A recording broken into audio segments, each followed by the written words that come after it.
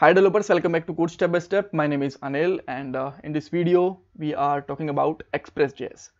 So maybe you are just thinking that this is a weird line. This is a Node.js tutorial and we are talking about Express.js. And what is that? Why we are talking about Express.js here?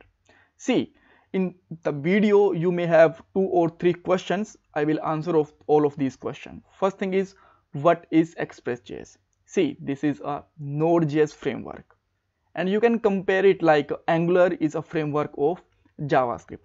We never create front-end application directly in the core JavaScript. We always use Angular, React or Vue.js or some other frameworks or library. With the same way, in a backend, we never create application directly in the Node.js. We have to use some frameworks, and Express.js is the best framework, you can say that nowadays, because in 90% projects, I'm talking about Node.js, in 90% projects of Node.js we use Express.js. Why? Because it can save lots of time. For example, if you are making an API in core Node.js, then it may take around 12 to 15 line for basic API, but in Express.js you can create an API within 3 or 4 lines. And here you can save lots of time and lots of effort and lots of code also, right? So that's why we use Express.js. Okay, so next question you may have that whenever we are learning AngularJS or React.js or Vue or some other libraries, it takes lots of time, and they may have around 50 to 60 to 70 videos for a complete framework or library. So is that same case with the Express.js? Actually not. Express.js is not much complex. We can learn it within 10 videos or maybe in a maximum 15 videos. This is a really small and easy to use framework, right? So you don't have to bother about it.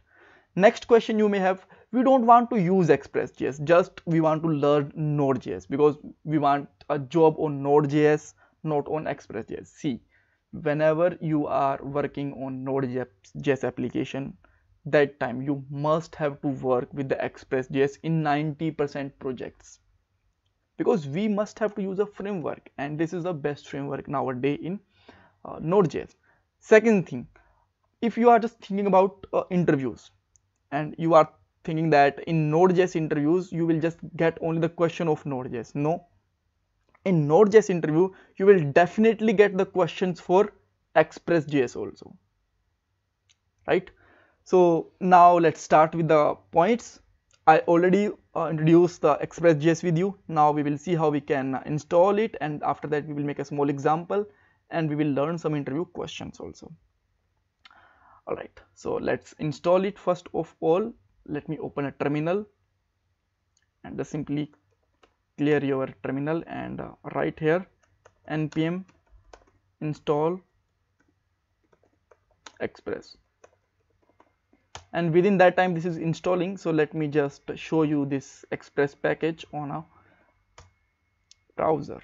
This is the official website, and if you want to visit the npm package, then just simply put here npm express, and here you can see that this is the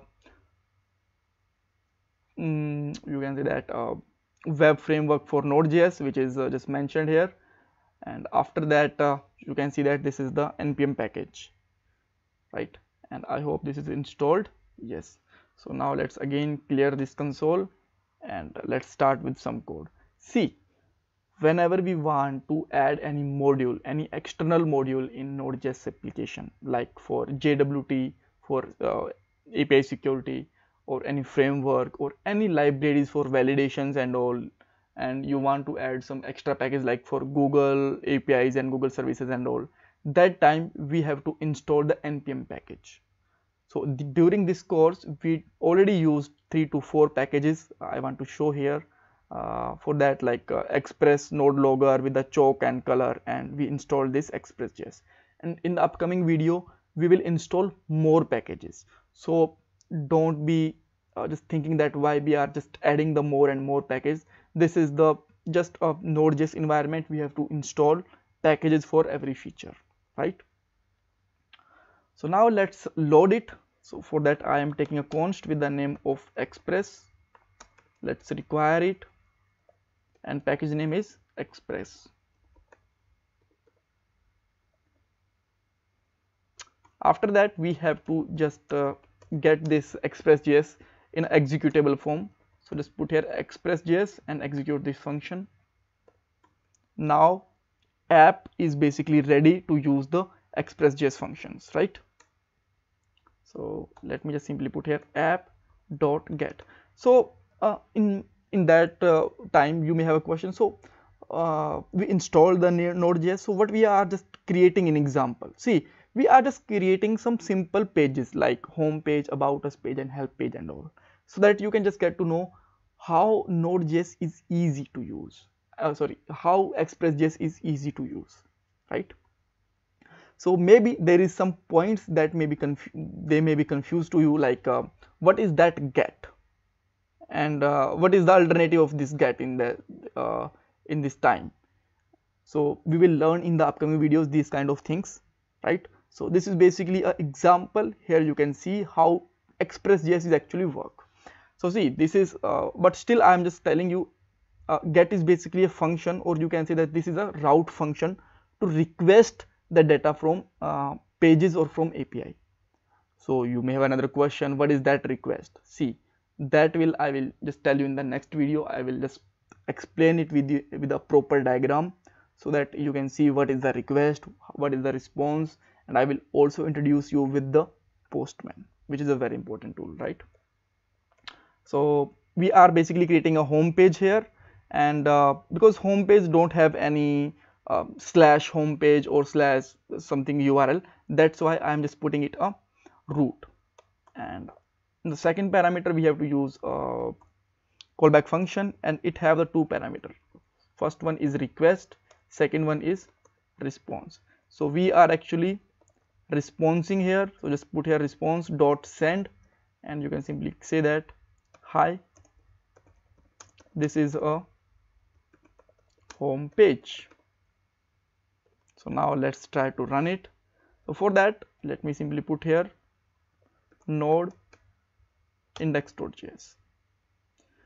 But just after a moment, this command is actually just closed, but it should not be happen here, because whenever we are just want to access the node.js on a browser, it should be in the running condition. So just simply put here app dot listen and just select any port. Let's say we just select here 5000 port, and now again run this command, and now you will find that this is in the running form. This command is not exiting yet, right?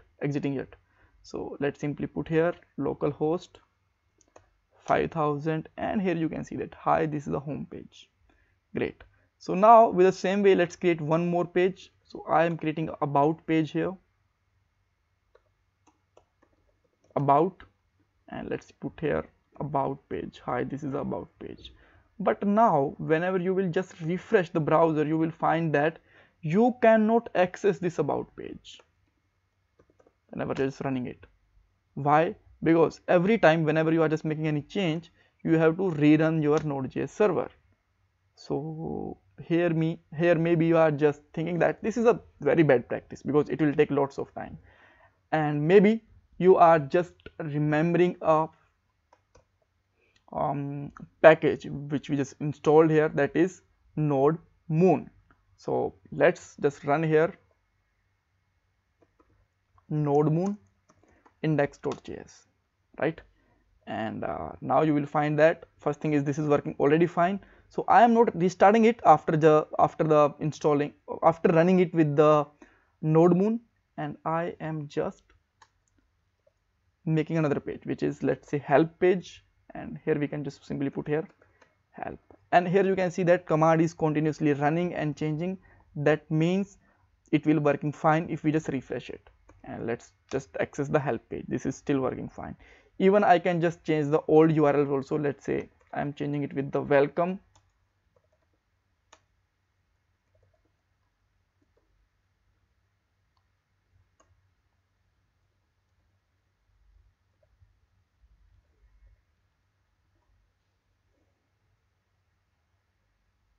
And now let's refresh them, and you will find that everything is working fine.